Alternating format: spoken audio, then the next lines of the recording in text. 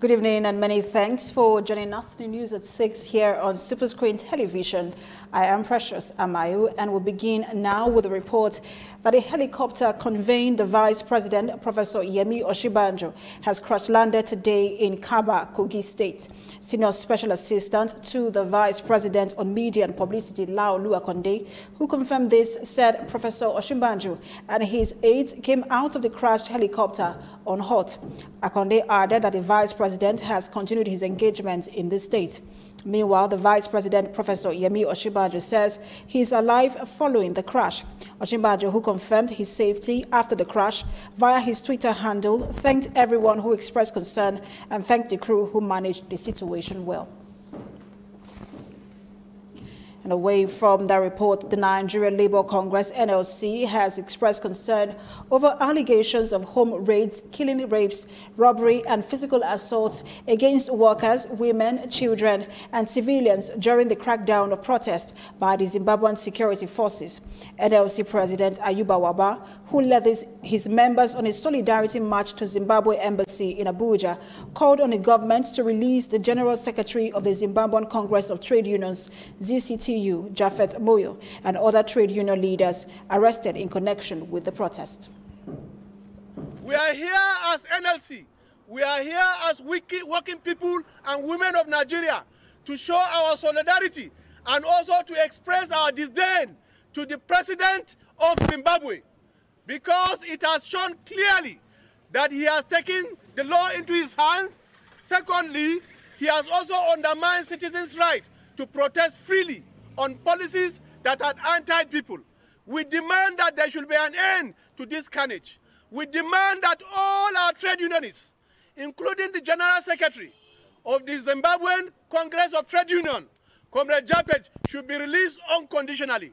We demand also that the rape going on in the country on our women should stop. We demand that the killing must be brought to an end, and incessant arrests should also be brought to an end. We say shame to the President of Zimbabwe. Shame! Rated his support for NLC for democracy and the support of NLC for democracy and the rule of law everywhere and at all times, adding that what should have passed on as a civil action in democratic climes was met with disproportionate use of force, culminating into widespread suppression and violations of fundamental human rights of Zimbabweans by the military and security forces. It is criminal for any government to turn around and kill its citizens. The blood of those citizens will surely be on the shoulders of Mungwagwe. Yes. And therefore we demand also that the UN deploy all its machineries to make sure that this issue is addressed. And therefore we want to say once again that we condemn in very strong terms the condition and situation of citizens, workers, women, children in Zimbabwe. We say no to such carnage, and we demand justice. We demand stoppage. We demand the liberation of all people that have been under illegal detention in that country. In fact, he should be held responsible for whatever happened to those citizens. Am I speaking your voice? Yes! And ahead of the 2019 poll, the United Nations UN has called on Nigerians to firmly reject all undemocratic and negative voices that seek to promote conflict and disrupt the general elections. The UN Secretary General's Special Representative for West Africa and the Sahel, Mohamed Chambers, made the call at the conclusion of a 2-week pre-electoral mission to Nigeria. He called on all candidates, political parties, state institutions and citizens to abide by their commitments to ensure free, credible and peaceful elections. He also encouraged each camp to uphold its commitment and refrain from actions capable of inciting confrontation and violence during and after the elections. And now on party politics, the People's Democratic Party, PDP, has accused the ruling All Progressives Congress, APC, and its presidential flag bearer, President Muhammadu Buhari, of using the visit of the Nigerian governors during his campaign in Kano State to import miscreants into the country. PDP, who disclosed this through its National Publicity Secretary, Kola Ologbondiyan, alleged that President Buhari and APC rented crowd for the Kano rally because they could not mobilize Nigerians. The opposition further alleged that the APC and President Buhari are accommodating the foreigners for use in violence allegedly planned ahead of the February 16 elections. The party also said President Buhari and the APC, in their desperation, have compromised the country's territorial integrity as a nation, and this portends grave danger to national security and sanctity of the electoral process.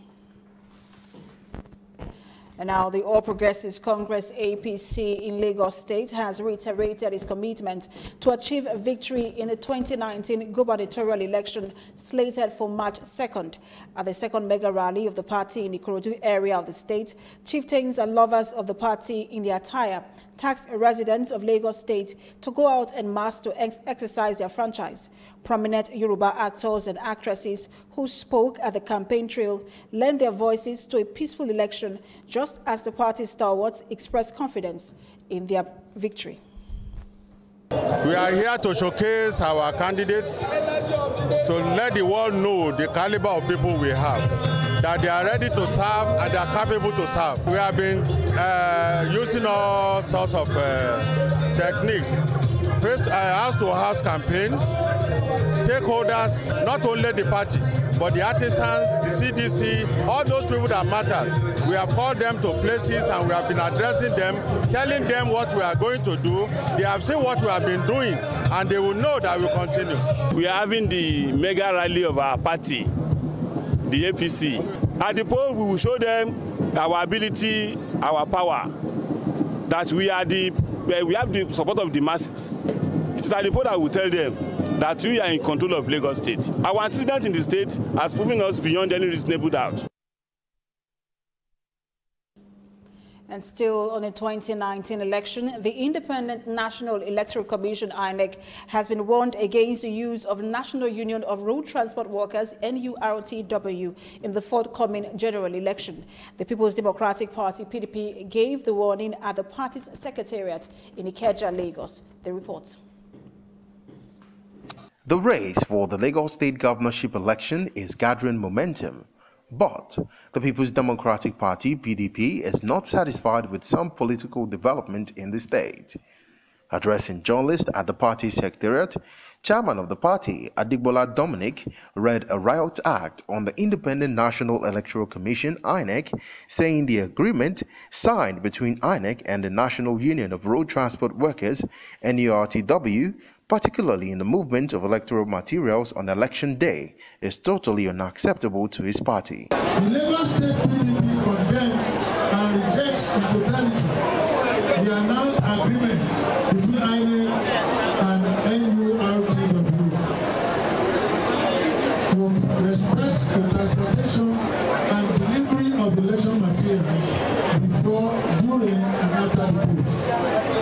We hit our condemnation and rejection on these two things. A, the admission and confession by the Lagos APC spokesman, Joe Igbokwe, that officers and members of the NURTW are card-carrying members of the APC. These are the same people who are supposed to carry the materials. PDP also warned that if INEC does not counsel the arrangement, they will take the election as unfair.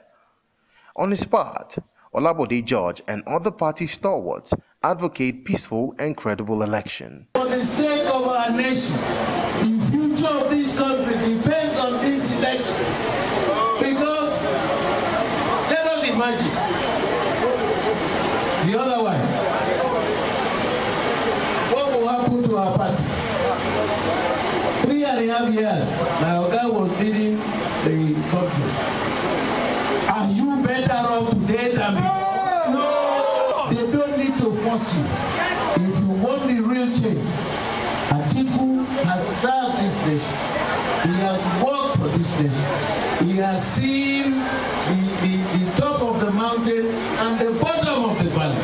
The chances of PDP in Lagos is very bright. Of course, you know that the person who is even the candidate of APC already has serious crisis of acceptance, and the incumbent is also a serious crisis of not being disgraced out. Now we are going to capitalize on that lacuna. As a political party, we are strategic. We are strategic, and we know what we do. It remains to be seen whether INEC will consider the demand of PDP or go ahead with its early arrangement. Only time will tell.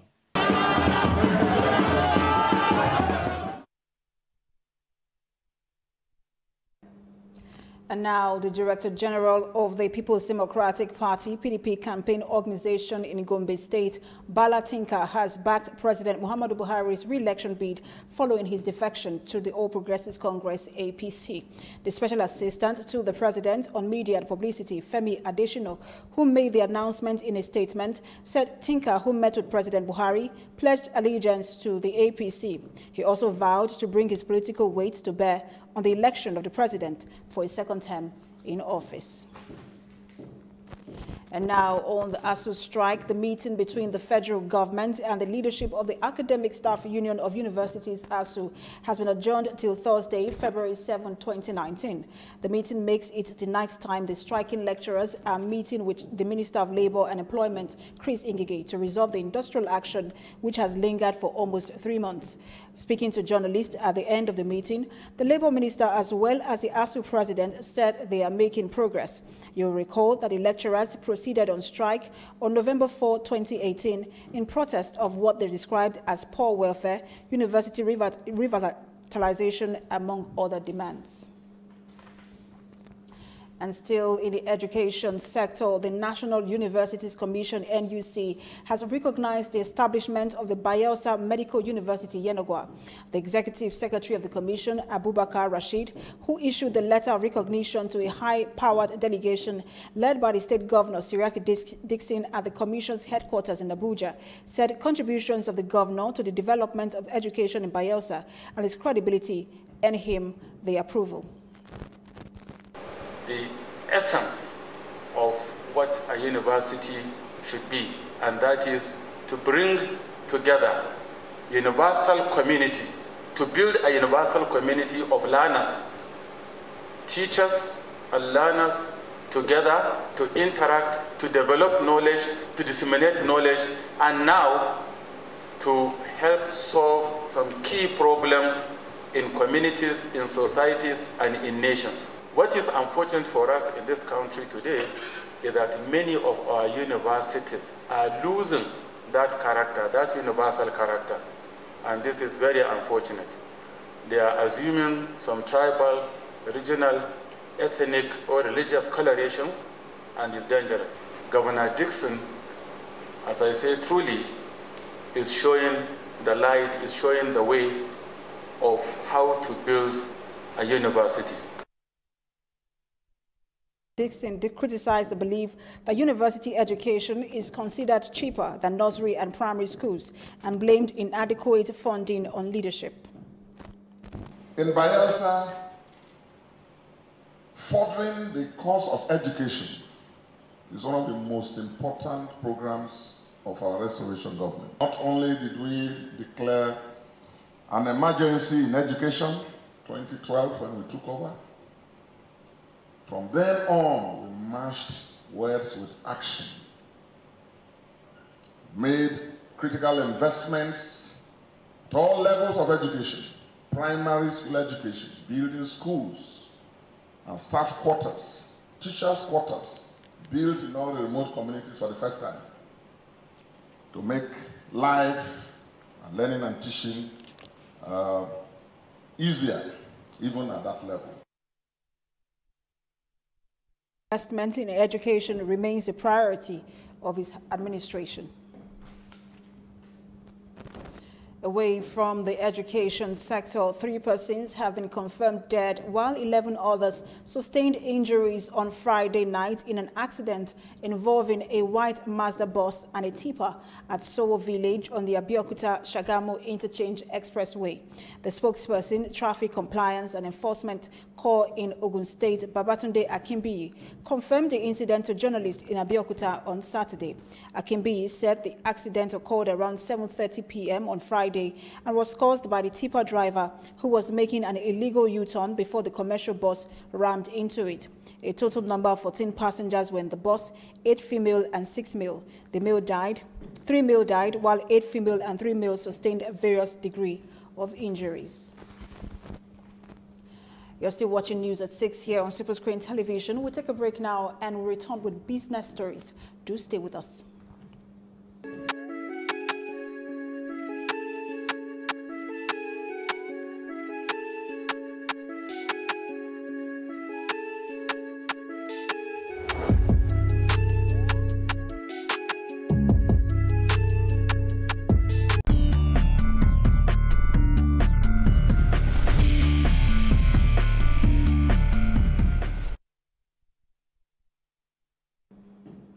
Welcome back and many thanks for staying with us on the news. Now on the business scene. In the oil and gas sector, President Muhammadu Buhari has flagged off the spud-in of Kolamani River in Gongola Basin of the Upper Benue Trough in Bauchi State. According to the president, the exploration for crude oil is part of his administration's promise in terms of growing Nigeria's economy, adding that the government has worked hard to fulfill its promises. He also said the renewed commitment in oil exploration by his administration is a long-term economic plan that must be sustained in the next level. And on the economy, the Minister of Finance, Zainab Ahmed, says Nigeria has enough capacity to repay its debt obligations, which stands at about $22.08 billion. The minister, who disclosed this at the Deloitte Economic Outlook Conference, said the government is not worried about the country's rising debt, as the debt to gross domestic product ratio is still low compared to other countries. According to the minister, the federal government has been very strategic in accumulating its debt, adding that the debts were being massively invested in the development of infrastructure. And now the governorship candidate of the Action Democratic Party, ADP, Babatunde Gbadamosi, has decried the use of third party in the collection of taxes by the government. Gbadamosi condemned this act in an interview with Superscreen's political editor, Adenike Owoye Ajiboye, in Lagos State. He maintained that if he emerges as the governor of Lagos State, he will put an end to the private tax company in the state, Alpha Beta. We're going to end the era of tax consultancy in Lagos. We're going to end it. Government is being paid taxes to do a job. You know, the staff of government are there to do a job, and they should be able to do that job. The idea of touts going out on the road to go and stop motorists and to go and stop people and collect money from them has to end. This is the digital era. These payments can be made digitally. Okay, these payments can be sent to people. The request for payment can be sent to people digitally, and the payments can be made digitally. We don't need people to go out on the roads to go and, you know, cause mayhem and just be nuisances to Nigerians. By the same token, we're also going to be ending the era of Alpha Beta in Lagos State. You know, the idea that one company can take 9 billion every month from Lagosians, that's going to end. We're going to take those funds and apply them to regenerating Lagos, starting with 8 local governments that we have put in the Lagos Integrated Regeneration Plan, which we've designed for the betterment of Lagosians. Electorates to go out on election day to exercise their franchise. Well, my word to the electorate is, look, if you don't vote, if you don't go and exercise your right to vote, the professional politicians, the crooks that have been running Lagos for the last 20 years will get somebody else to vote on your behalf. That's what they've always done, okay? It's not new. So I need you to go out there. You need to go out there for your own sake. Go and vote. This time, take your PVC, go to the polling unit, vote. And now on power generation, Nigeria has recorded an increase of 1,811.3 megawatts in power generation in January 2019, as the Transmission Company of Nigeria, TCN, transmitted 127,157.7 megawatts as against 125,346.4 megawatts in December 2018. The daily statistics of TCN operations obtained by journalists indicates that 127,157.7 megawatts was generated between January 1st and 31st. This translates to an increase of 1,811.3 megawatts harvested from the ongoing Nigerian Independent Power Project, NIPP, to the national grid. And we'll take another quick break now. When we return, we'll bring you stories from the international scene and sports. Do join us again.